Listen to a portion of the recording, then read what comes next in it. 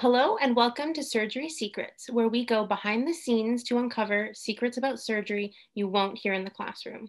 My name's Stephanie, and today we're sitting down with Dr. Bogdan. Let's get started.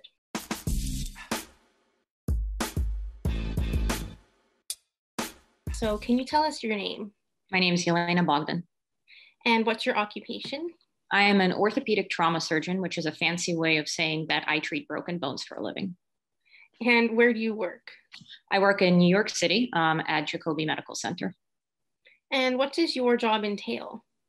So my job involves the care of patients with musculoskeletal disorders. So I'm an orthopedic surgeon, but I have additional subspecialty training, meaning after I did residency, I did additional year of fellowship focusing on orthopedic trauma, which is fracture care or broken bones, because a fracture is the medical term for a broken bone. So my job involves the surgical care and also non-surgical care of fractures pretty much everywhere in the body except for the spine, the head, and the ribs. Okay, well, you definitely passed the quick fire round. So let's move on to some of our more nitty-gritty questions. Our first question is, who is your biggest influence, either in your personal life or your professional career? I would say the biggest personal influence for my personal life would be my mom. So I'm an immigrant and we came from Russia with pretty much nothing. And she's pretty much been responsible for the success of our family throughout my life. And she is like 10,000 times more impressive than I could ever be. So I think that she is definitely the number one influence for me in terms of my behavior and literally everything else that I do. My biggest professional influence is my mentor, Paul Ternetta, who is a very famous orthopedic trauma surgeon. He works in Boston. He was my residency program director, and we've remained close ever since. Basically, his work is what inspired me to become an orthopedic trauma surgeon. And he and I talk pretty regularly about cases and everything else. And so I would definitely say that that would be him. It sounds like you had a lot of different influences and positive influences in your life as you were going through school and your training. Can you tell us maybe the most memorable moment of your training? I would actually say that my biggest, most memorable moment was when I heard Paul, my mentor, when I heard him speak at the OTA, at the Orthopaedic Trauma Association, and he got up to present on something. And as I was listening to him speak, I thought, you know what? I want to be like that. I want to be up at that podium too. And just basically being at that entire meeting, kind of looking at all the people and talking to them. And I was still just a junior resident at that time. And I had a very good sense of, you know, these are my people. These are the type of people I'd like to interact with and work with, even within the field of orthopedics. You know, we're a very niche group. And so I was like, all right, this is it. This is what I'm going to do. So I would say that determined the rest of my career and the rest of my life, really. So that would be the most memorable. Have you had any recent memorable experiences where you've maybe felt that same sort of inspiration or feeling of belonging or rightness? I mean, I felt rightness ever since, but I actually think there was a cool moment recently because one of the things that I remember from residency is doing my very first surgery completely on my own without the help of an attending. And I actually watched one of my residents do the same thing the other day. When she was doing her case, I got reminded. So as I was coaching her through it and how well she did, and I was like, man, she's even better than I was at that stage. And I'm like, man, I must be a really good teacher. I'm a better teacher than Paul now because I'm making her even better than he made me. So I thought that I thought it was kind of cool. You know, I came home and I was like, yeah, that was pretty cool. Oh, I can't even imagine to be able to see like your impact on someone else who's going to be the next generation of surgeons and medical professionals. So that's amazing. What would you say is one thing that people don't understand about your job?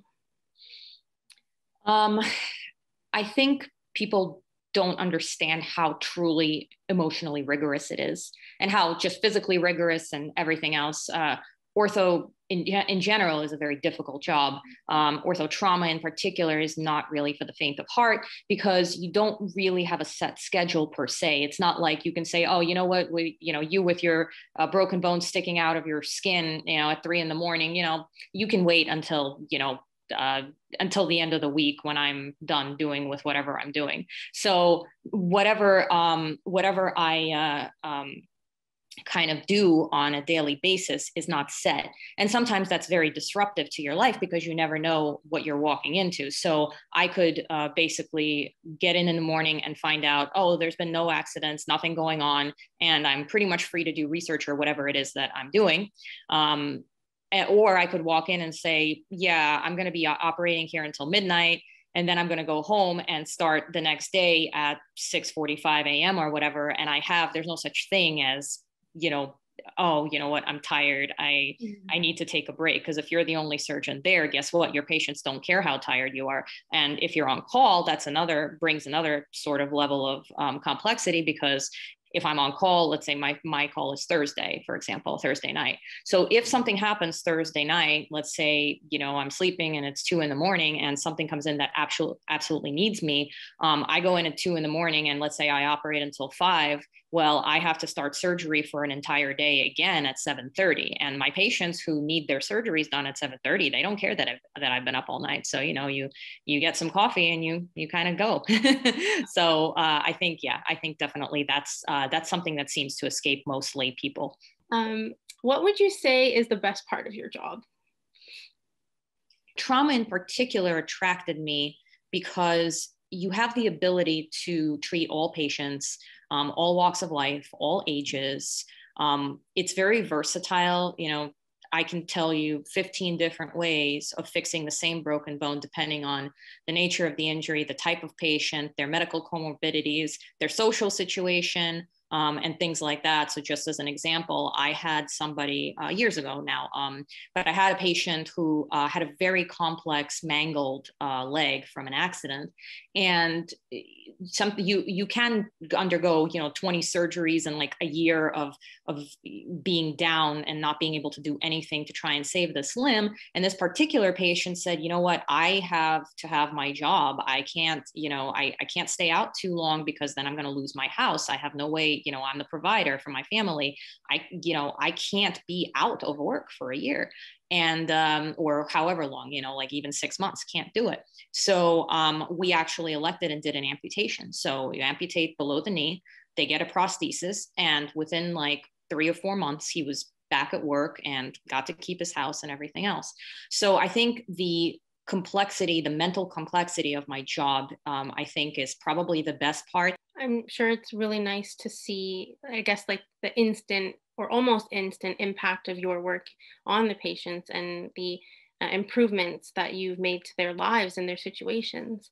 Yeah, I mean, the instant gratification is certainly good for somebody who like has no patience at all, like me. Kind of on the flip side of this, what would you say is the worst part of your job? I think the unpredictability, for sure. And the emotional toll it takes, not just on you, but on your loved ones as well. In residency, I think everybody goes through it because residency is notorious for this. You work 80 plus hours a week. I know the limit is 80, but almost no one in a surgical residency works 80. They work more. They just don't tell people they work more. But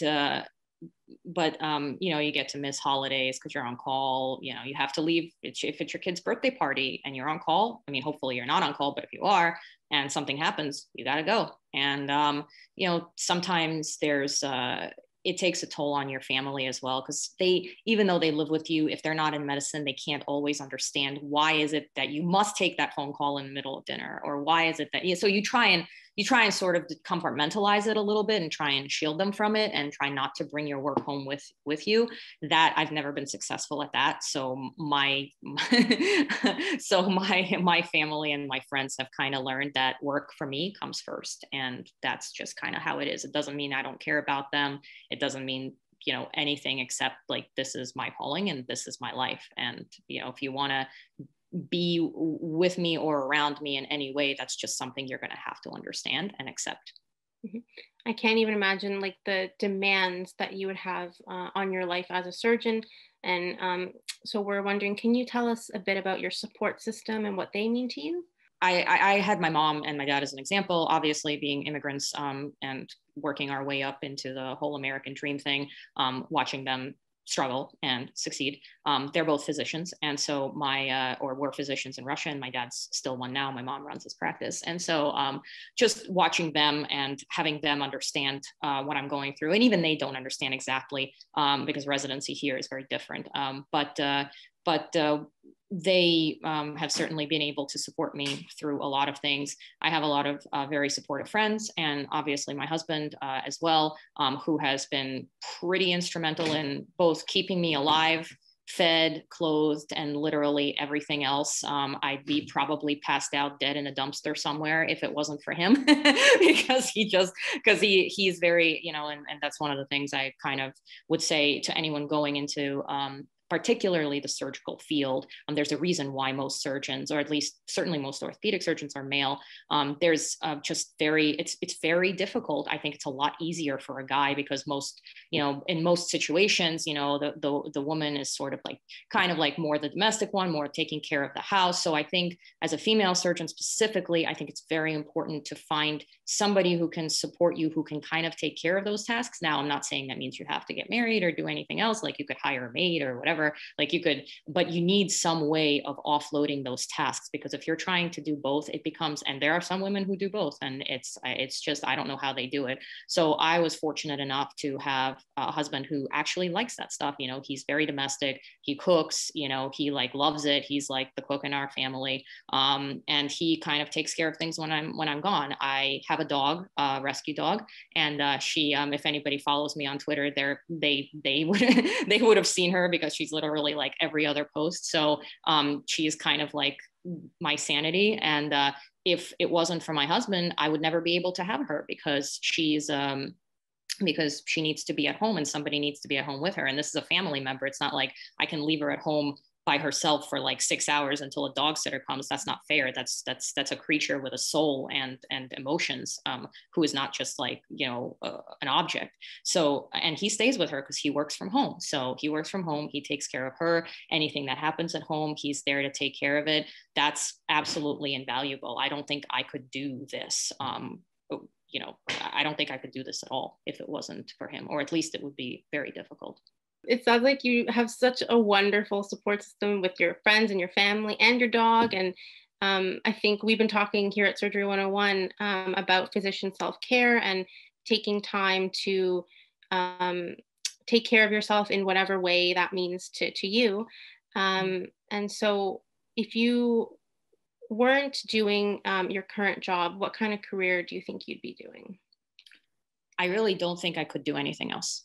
There was a long time ago in college when I wanted to be an FBI agent or a police officer or something like that, because I just liked the series on. Yeah, I don't know if you guys are too young for court TV, but now it's called True TV or whatever.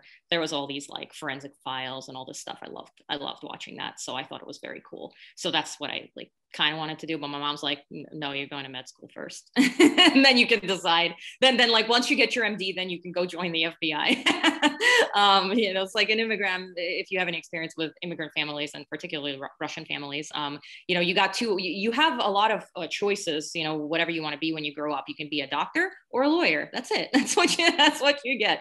And if you like go into the arts or whatever, you better be like at the Bolshoi Theater, or you better be like have your work presented at the Met, because otherwise your ass is going to medical school or law school. Yeah. So, but honestly, I got very fortunate, because within medicine, I don't think there's really anything else that suits me as well as orthopedics. I'm truly in the perfect job for me. I would never really want to do anything else. I think if something happened and I wasn't, and I didn't have my job anymore, I would probably like find a way of teaching orthopedics somewhere, or I'd be a stay-at-home mom. That's kind of what I would do, I think. I guess it's safe to say that you, in some way, did imagine yourself living your current life. Yeah, I would 100. I don't, I'm certainly very goal-oriented, and I always knew what I was going to become. But I didn't, some of the steps along the way, I don't think I could have predicted, and in the best possible way. But yeah, I've always been the type of person who, call it tunnel vision or anything else. Like I've always had one goal, and that was the goal I was going to pursue. And so we've reached our last question, and it's more of a reflective question. Okay. Um, what advice would you give to someone who may be considering your career or maybe a career as a surgeon in a different, I guess, field? I would say the best way to do it is, I'm assuming this person that this hypothetical person you're talking about is in medical school already, because you have to get to med school first. I would say before you pick that as a specialty, to shadow some surgeons, to ask them about their lives and what they're going through, because like I said, it's not for everyone. And a lot of people go into it with certain expectations that the field will bend to them. And I think that's wrong. I think your patients deserve the best kind of care, and you have to sacrifice yourself to take care of them.